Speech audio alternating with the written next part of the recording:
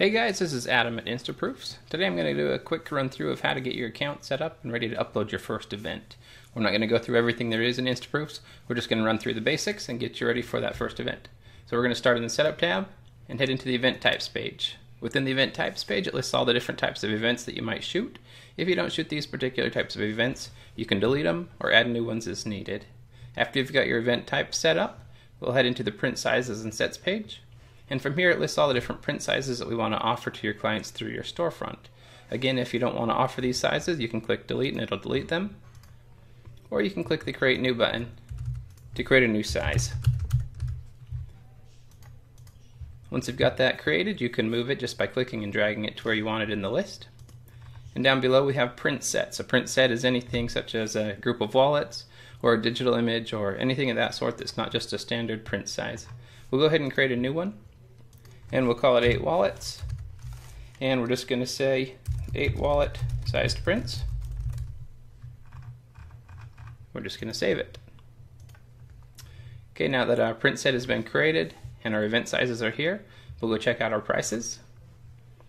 In the prices, we're going to create a pricing template by clicking the create new button. I'm going to just name this standard prices, and you can give a price for each of the different print sizes that you offer.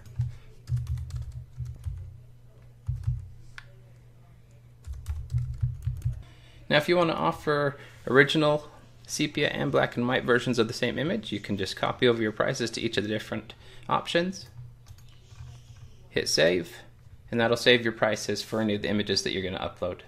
Down below that area is the shipping area, and when you first create your account it's going to be set to the prints ordered shipping method.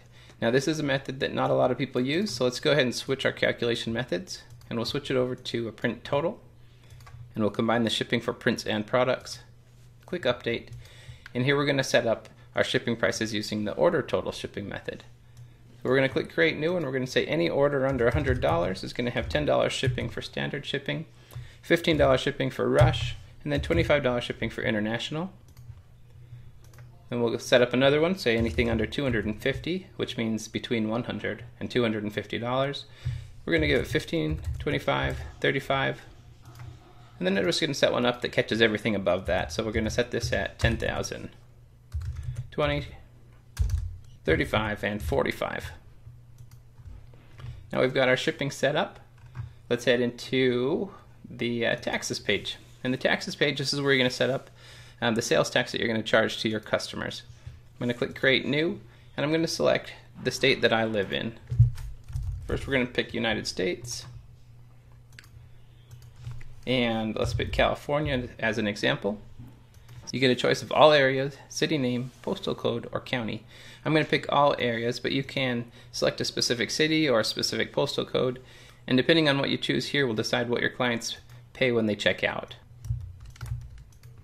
I'm going to say for all areas of California, they're going to have 8.5% sales tax, and we're going to tax their shipping. Once that's saved, you'll see the page refreshes and it shows up here. Now what this means is any orders that come into California will be charged 8.5% for their sales tax rate. Any orders shipping outside of California aren't going to be charged sales tax with the way that this is set up. If you need to charge sales tax for more than one state, you can do this as many times as you want, and you can create the different states or different rates for different cities or anything that you need to do. After your sales tax has been set up, let's just verify the company information. Make sure your name's there, your company name is there, and any other information that you need is set up and correct on that page. And the last thing we're going to do is we're going to head into the Customize page, and we're going to upload a logo for our account. So click the Choose Logo file, find your logo image, and just click the Submit Custom Files button at the bottom, and that'll upload your logo to be displayed on your storefront. After you've uploaded your logo, we're going to go ahead and into the Events tab, into the Event List page, and we're going to create our first event. I'm just going to call this one the LS Family Event. Going to give it a family event type, give it a date of today's date or whatever date the event was on, give it the event city and state. If the event requires a password, go ahead and click Require Password and give it a password. You can also set the number of days to display the event. I'm going to just say that this event is going to be online for 60 days, and I'm going to activate it. as soon as the images are uploaded to it. Clicking the Create Event button will take you to this page here where it's going to ask you to create new categories for your event or just to upload your photos. I'm just going to say Add Photos. And now you're prompted to drag and drop your images here, or you can select your images. I'm going to select some images. It adds them to the list here. And then it says what pricing template do you want to use. Since we've only got one set up, we'll select that one. It asks what category to put these images into within the event. And we don't have any categories set up, so we're going to create a new category. I'm just going to call it Family Photos. That creates the category for us. And then I'm going to click Upload Images. As the images are uploaded, you'll see the progress moving across the top and across the bottom. And I'm going to fast forward us a bit to the end.